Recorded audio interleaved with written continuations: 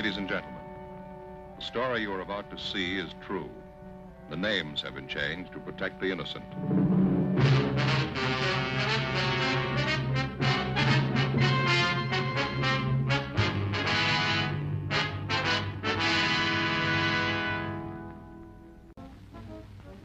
It was Thursday, March 19th. We were working the day watch out of Homicide Division. My partner's Frank Smith. The boss is Captain Lorman.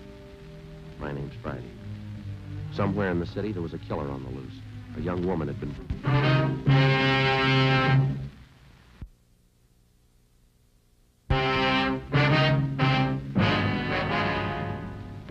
Hi, Ray. Hi, Joe. Just ran a spectrograph. Find anything? Paint flake from the victim's head matches the paint on that hunk of pipe. Any prints? No, the pipe was clean. No latent prints. You find anything else? I got those blood test reports and a couple of slides for you to look at. Here, over here. What's it look like, Ray? Here. That's blood found on the piece of pipe. Mm-hmm. Type A. And this is blood from the victim. Type A. Match, huh? Yeah, that's right. Not too important, though. Here. A slide I want you to see.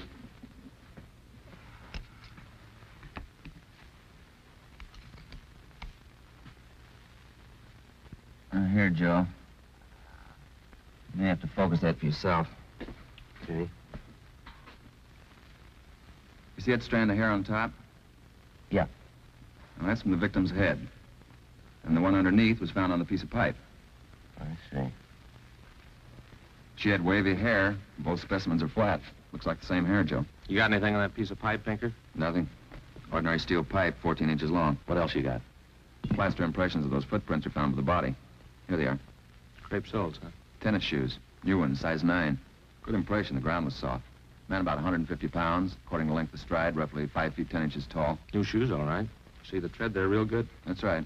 Made by the Sport King Company. Well, that's something to follow up, huh? Sure. You could start with the tennis courts. Only about 1,000 or so in L.A. Or maybe you'd rather track down the brand. These particular tennis shoes are the biggest sellers in the country. Yeah. Where'd you like to start, Joe? Minneapolis or Pullman, Washington? What about that glove? Yeah? You might look for a missing glove. Yeah? They go well with the shoes. Just about as common. White cotton work gloves with a blue top. Here's the right glove. You find the left one. Blood on the glove? Type A. Well, it's good evidence, Ray, but where's the lead? I don't ask you to pay my parking tickets. You want to see pictures? Okay. This is the vacant lot where they found the body.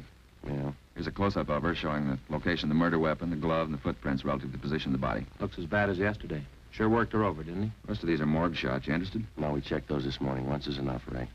That winds it, boys. You want to go over the stuff in her purse again? Find anything more? Nothing you haven't already seen. The usual. Makeup, comb, barrette. That's a hair clip. A few cheap stones in it. Loose change, quarter, nickel, few pennies.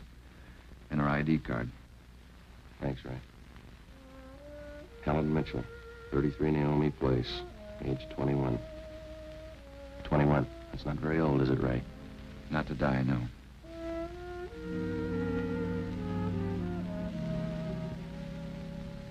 Helen Mitchell. Who'd kill Helen Mitchell? Why? Why do you say that, Mr. Meyer? Well, people kill for money. They kill for love. Helen didn't have either of these. No boyfriends?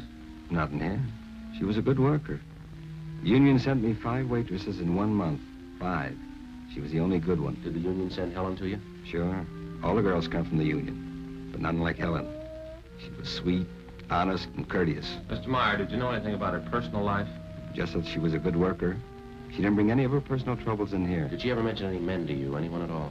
No, none that I can think of. How much money did she make here? Well, I paid her $26.50 a week. It's not much for the work she did. Tips are pretty good. Help make it more. Is her home address 33 Naomi Place? 33 Neil. Yeah, that's the place. Helen Mitchell. I don't know her. You the head of the union? Just a steward. I know most of the girls. This Mitchell girl, what did she look like? Small brunette, about 5'3". Here's her picture. Yeah.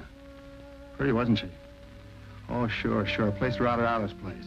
Nice little guy, out of Meyer. That's right. He seemed to think quite a lot of her. Yeah, she was a fine worker. Oh, sure, always right up in her dues. Paid all the assessments right on time. Thought you said you didn't know her. Not right off, I didn't. When she showed me that picture there, placed her right away. Know anything about her personal life? Wait a minute. Why all these questions? Helen Mitchell was murdered last night. Oh? Who did it? Know anything about her personal life? You can see my position, Sergeant. 1,200 girls. Check them in, check them out. They're just names to me till I see a picture of them. You wouldn't know if she had any boyfriends here in the union? Waiters, busboys? That I wouldn't know. Like I told you, Sergeant, I never knew Helen Mitchell. How'd you find me? Helen's landlady. We talked to her yesterday. She told us she worked at this store. Oh, funny, isn't it? What's that? See Gus over there, the fellow demonstrating the piano? A few weeks ago, I made a deal with him to give Helen piano lessons. I figured it'd help with her singing lessons. She wanted to be a singer, you know. Did Helen know that fella, Gus? No, she never met him. Who gave her the singing lessons, Miss Olson? She took from Ostrander, Paul Ostrander, out on Melrose. A lot of movie people used to take from him. What do you know about her personal life? Well, how do you mean? Does she have any boyfriends? Well, yeah. You don't seem sure, Miss Olson. Well, it's just that I don't know. I never asked Helen. But she did have a few days with Paul Ostrander. I don't think she was serious. How about Ostrander? Gee, Sergeant, I don't know. I don't want to involve anybody. You want to help us find the killer, don't you? Yes, but if you're thinking Paul Ostrander did, I'm sure he didn't kill her. No, gentlemen. I didn't kill Helen Mitchell. You gave her singing lessons, Ostrander. You knew her pretty well, didn't you? Yes, I gave her voice coaching for about a year and a half. Helen showed a little promise. Oh, not a great voice. Bad vibrato. You knew her pretty well, didn't you? Why do you say that? You'd take her out once in a while, didn't you? No, I didn't know Helen socially at all. We know you had dates with her. Well, that's not true. The only times I saw her was when she came into the studio for lessons. You better tell the truth, mister. We can prove you've been out with her. What's the matter? Afraid of the publicity? Is that it? Certainly, that's it. I have a successful business here. I've spent years building it. Anything like this would ruin me. Then you have been out with her. Only a few times, nothing serious. And I had nothing to do with the murder. That's the truth. Don't you know that withholding information about a thing like this can go kind of hard with you? Yes, I know that, but what else could I do? Look, Ostrander, somewhere in this city right now, there's a guy who beat a young girl to death. He crushed her skull with a piece of steel pipe.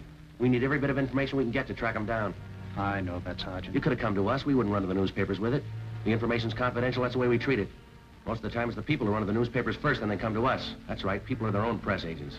Sergeant, I'd like to know what right you have to invade my privacy and lecture me on my civic duty. I'll tell you what right, Ostrander. We want the man who murdered Helen Mitchell. I got as much right as he had at 12:14 this morning. Come on, Joe. Yeah. Thanks. Sorry if we invaded your privacy. Homicide, Bechtel. I beg your pardon? No, ma'am, you've got the wrong extension. You want 2511. Just a moment, I'll transfer you. Hi, Captain's looking for you. Thanks, James. Switch is 2511, please. Skipper? Frank? Joe? What you got? A notebook full of notes, crime lab full of evidence, nothing to tie them together. These some of the people you interviewed? Yeah, those and about a dozen more we didn't even bother to take notes on. It's hard to figure, Skipper. Everybody seemed to like the girl. Helen Mitchell. No known relatives. Single, unattached girl living all alone in the city. Few friends and no enemies, none we can find anyway. You satisfied all the people you interviewed are in the clear? Well, if we're going to stick to the simple robbery motive, they are. The kind of money Helen Mitchell made wouldn't interest those people. How you doing on the outside leads? Nothing. If we could just find one hole someplace, anything. All right, now look, you got a lab full of evidence across the street. You got a book full of names here. You got the pieces, now fit them together. You just don't add. Well, go over them and keep going over them until they do add. Anything from the informants? Nothing so far. No tips on anybody that's been dough heavy lately. Nobody shooting off their mouth. The guy we want won't advertise. Figures himself a pretty smooth operator. Probably made a mistake somewhere along the line. We'll find it. Got a hot shot, Skipper. Yeah? 3220 Casino, woman, probable attack. All right, roll on it. We ran down the hotshot call for 3220 Casino. Turned out to be a typical dead-end lead. Her name was Mrs. Lillian Horn. For the past 5 years, Mr. Horn had been paid regularly on Wednesdays. He spent all day Thursday drinking up his paycheck and beating his wife. The call had no connection with the Mitchell murder.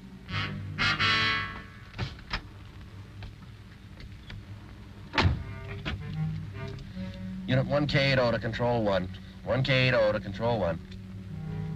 Control 1. 1K80. Go ahead. On the probable attack, 3220 Casino, code 4, KMA 367. 1K80, roger. That was the beginning. For the next 3 days, we followed up every lead and every call, but they were all blind. All units were alerted, and they had as much information on the killer of Helen Mitchell as we did. Frank and I cruised throughout the entire Central Division. We covered every probable call that might have a connection with the murder. It didn't make any difference what the call was. If there was a possibility it might tie in with the Mitchell murder, we ran it down. We made it a 24-hour job. So far, if the killer made a mistake, we hadn't been able to find it. The Mitchell funeral was on Monday, and they were all there. The voice teacher, Ostrander, the girlfriend, Marie Olson, her boss, Otto Meyer, and the man from the union. But nobody else we hadn't checked. That was Monday afternoon. Monday night, we went back to the old routine, tracking calls during the night in the squad car, picking up small threads that led nowhere. 3 more days of the same thing. Thursday morning, 1 week after we found Helen Mitchell's body. I'll get it. Homicide, Friday. Yes, sir, that's right. Uh-huh. All right. What was that name?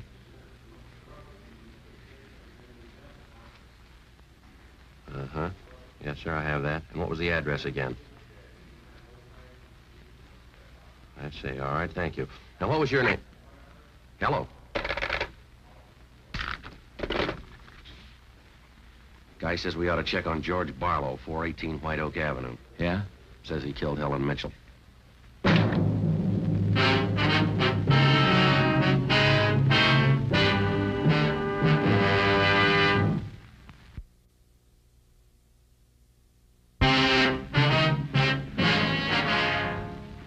Thursday, 11:26 a.m. Frank and I drove out to check on George Barlow. He denied knowing anything about the killing of Helen Mitchell. He said that he didn't even know the girl. It was just the same as in any other case. An unsolved crime offering an opportunity to neighbors to get even with someone they dislike by accusing them of the crime in an anonymous call to the police. In the next few days, we got 10 other calls, all giving us the name of the murderer. Each of them had to be checked out. Each of them led nowhere. Saturday night, Frank and I were back in the squad car cruising the Central Division. Saturday night's a good night for robbery. By 10 p.m., we'd run down 4 various calls. I'm gonna pull over. Let's have a smoke, huh? Yeah, right over there. 1285, Roger. Unit 4R2, 1254, 1254 Tower Road. A woman screaming, code 2. We can handle that. Unit 1K80 to Control 1. 1K80 to Control 1. 1285, code 1. Control 1 to Unit 1K80, go ahead. On your 1254 Tower Road call, we are in the vicinity. We will handle. 1K80, Roger. All right, let's go. Control 1 to 4R2, disregard your last call, handled by 1K80.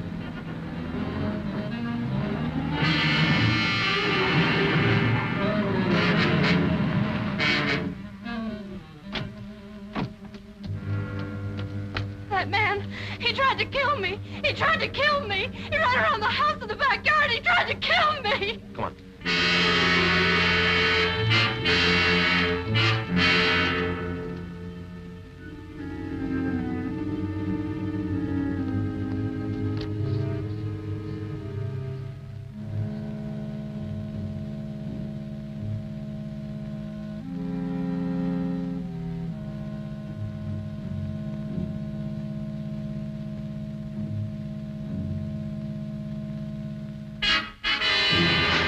Hold it.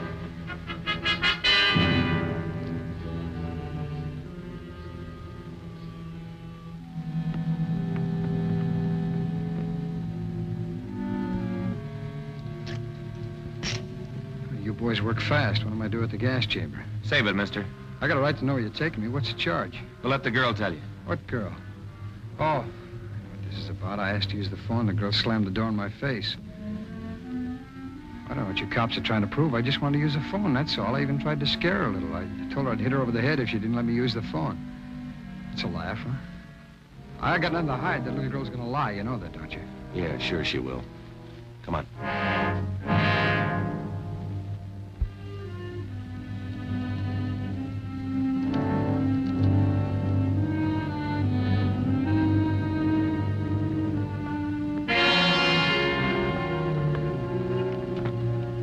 That's the man.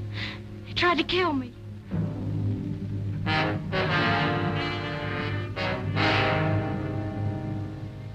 His full name's Frank Philip Larson. No previous record. This the girl's report? Yeah. Judy Scott. How old is she? 20. A real tough boy, isn't he? Forced his way into the house, beat her about the neck and arm.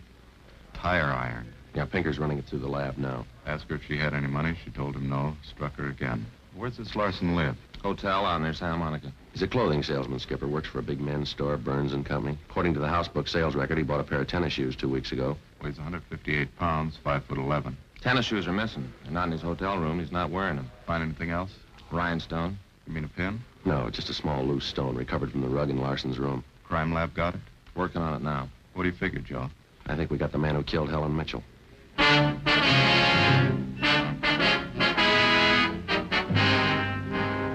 few scraps of circumstantial evidence and a hunch. Really wasn't much to go on. Larson had gone after the little Scott girl with a tire iron. Wasn't much of a tie-in, but we had to be sure. All that day, we checked Frank Larson's alibi for the night of Helen Mitchell's murder. We interviewed the personnel manager at Burns & Company where he worked. We talked to all the clerks who knew him, the manager of the hotel where he lived. We found out everything we could about Frank Larson, and that night at 10 o'clock, we had the prisoner brought to the interrogation room. How are you, Larson? Fine. I like jail. Sit down. Lousy weather. It's been foggy all over town. I wouldn't know. I've been inside all day. How old are you, Larson? 31, same as the last time you asked Where'd you me. go to school? I didn't. I was born smart. You sell clothes, don't you?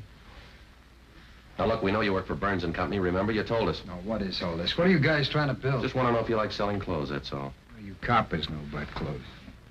On blue serge a year is your speed. You know quite a bit about clothes, don't you? I've been selling them for 5 years. Can you tell me something I've been wondering about? What's that? Are your socks and tie always supposed to match? Yeah, that's what the style books say. But you always know the right things to wear, don't you? You wouldn't wear black shoes with a brown suit, would you? Is that what you're keeping me here for? A style lesson? Would you wear black shoes with a brown suit? Well, most people wouldn't. I bet you wouldn't wear brown shoes with a tuxedo either, would you? Nobody would. That's a gray flannel you got on there, isn't it? Yeah. That's a good-looking suit. I'll drop around. I'll get you a good deal. Suit like that flannel you're wearing there, you'd never wear tennis shoes with an outfit like that, would you? What do you think? I think you did. I think you wore them the night you killed Helen Mitchell. Who?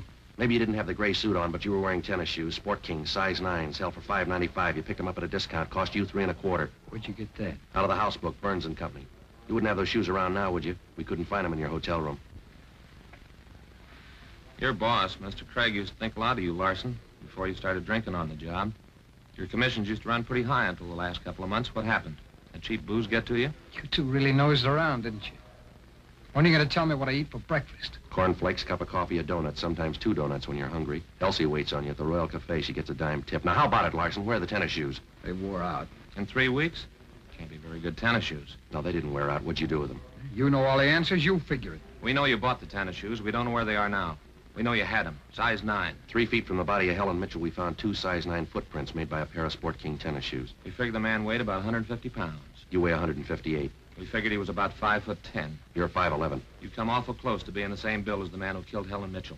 Don't you, Larson? And you wear the same size tennis shoes, same brand name. Lots of people wear a 9. That's the average size. Sell a lot of Sport Kings, too. Everybody wears them. If we could find your pair, might make a difference. Doesn't mean your tennis shoes made the prints by the body. Doesn't prove they didn't either. What'd you do with them, Larson? I threw them away. That's too bad. Might make a difference. What difference could it make? I threw them away, that's all. How about the mate to this glove? I never saw it before. He found this right-hand glove by the body of Helen Mitchell. Just an ordinary cotton work glove. Everybody wears them. If we could find the missing left glove, it might make a difference, huh? Size medium. That's average, too, isn't it, Larson? I never sold work gloves. I wouldn't know. No, but you bought work gloves, haven't you? Got a pair of those. You mean like this, don't you? We've only got one. What kind of work gloves did you buy? I didn't buy any. You just said you did. I never said I bought any work gloves. You bought tennis shoes, though, didn't you? Sport Kings, size 9. I told you I bought tennis shoes. Didn't I tell you I bought them? No, you didn't tell us. We told you. Found it out from Burns & Company where you work. All right, you told me I bought them. You know that. Same kind of tennis shoes made the footprints by Helen Mitchell's body. It wasn't me. Then why won't you tell us what you did with those shoes? I already told you. I threw them away. They were only 3 weeks old. They must have worn out awful fast. I didn't say they wore out. They got too dirty. No, you told us they wore out. Remember, Larson? I don't remember what I told you, but I don't have them now. We know you don't have them now. Where are they? He told us they got too dirty. Right, Larson? Yes. Yes, that's what I said. Anyway, you haven't got them now. No, I haven't got them now. All right, just for the record, which was it? Did they get too dirty or did they wear out? Whatever I said before. You said both before, Larson. All right, I said both. You haven't got anything on me. We've got that Scott girl's statement from last night. She says you tried to kill her. She's lying. I told you she'd lie, didn't I? I only wanted to use a phone. She says you hit her with that tire iron. Did you hit her with the iron? No. I only tried to scare her. I didn't hit her with anything. And how did she get those marks around her neck and arms? Police doctor says they were made by that tire iron. I don't care what your doctor says. I didn't hurt her. What do you mean, Larson? You didn't hurt her or you didn't hit her with that tire iron? Neither one. I just wanted to use a phone. How'd you know she had a phone? I didn't know she had a phone. I just went up to find out. Find out what? To find out if I could use her phone. But you said you didn't know if she had a phone. Oh, how can anybody know anything the way you twist everything around? Sorry, Larson. We only want the truth. How about a cigarette? Yeah. I could use one. Matches. Larson, where were you Wednesday night, March 18th? How many times are you going to ask me the same question? Just want to make sure we got it right. Well, I told you this morning. I went to a show. I got out about 11. I had a beer and I went home. What time did you get home? About 11:30. Did you stay home? I went to bed. What'd you see at the show? I never remember the names of them. You ought to try to remember this one. It's pretty important. I went to the Deluxe Theater. I saw Spencer Tracy in something. What was on when you walked in? A news. I never go in the middle of a picture. Neither do I. Spoils them for me. Yeah, that's right. The girl in the box office doesn't remember seeing you go in. Well, how would she know? It's Keno night. There's a big crowd. Did you win anything? I never do. Anybody hit the jackpot? I don't remember. They give away a lot of money at those neighborhood theaters. I always remember who hits the jackpot. All right, you do. I don't. Do you remember if anybody won the jackpot? I told you no. Did they have a jackpot at that show? I guess they do. I don't know. You knew it was Keno night.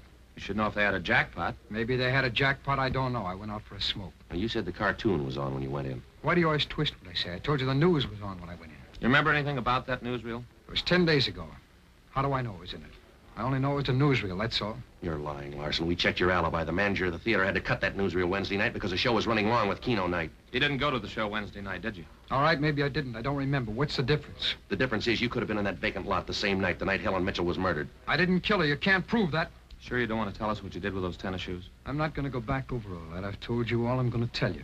You know how the Mitchell girl was murdered? How would I know? I don't know anything about it. She's on her way home from work as usual, about midnight. Of course, you were home in bed at that time. But you didn't go to the show that night, Larson. On her way home, Helen Mitchell always took a shortcut across a vacant lot. She's about halfway down through the lot when the murderer tried to grab her purse. She screamed and he struck her, hit her several times with a piece of steel pipe, 14 inches long. He beat her to death with that piece of steel pipe. And he dropped the pipe in the right-hand cotton work glove.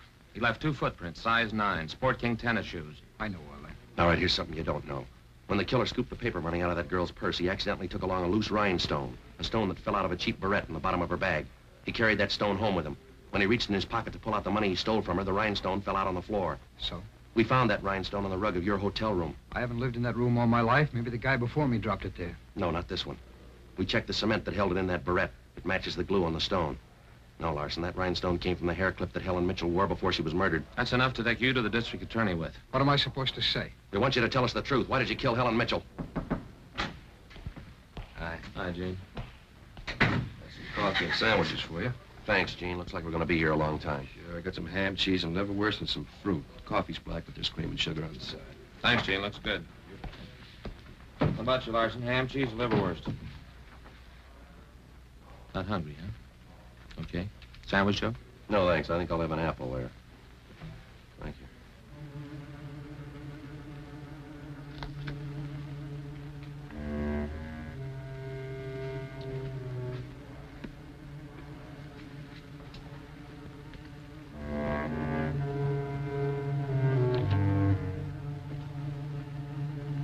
Come on, Larson, eat something. Good apple. Nice and crisp. Sure good coffee. Where'd Gene get this stuff? Cross street. Eddie's? Mm-hmm. Very good. Well, drink your coffee anyway, Larson. It's getting cold. All right! All right!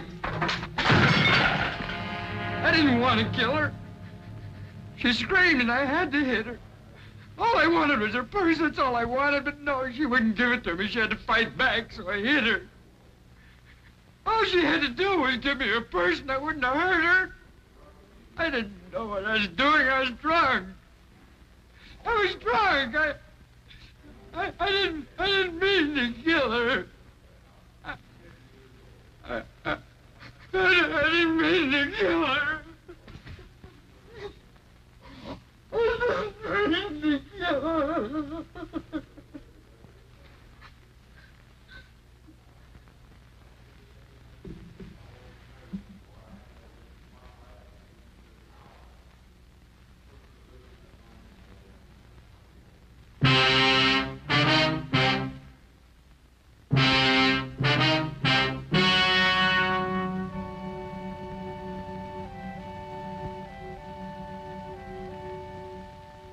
On August 18th, trial was held in Department 86, Superior Court of the State of California, in and for the County of Los Angeles. In a moment, the results of that trial.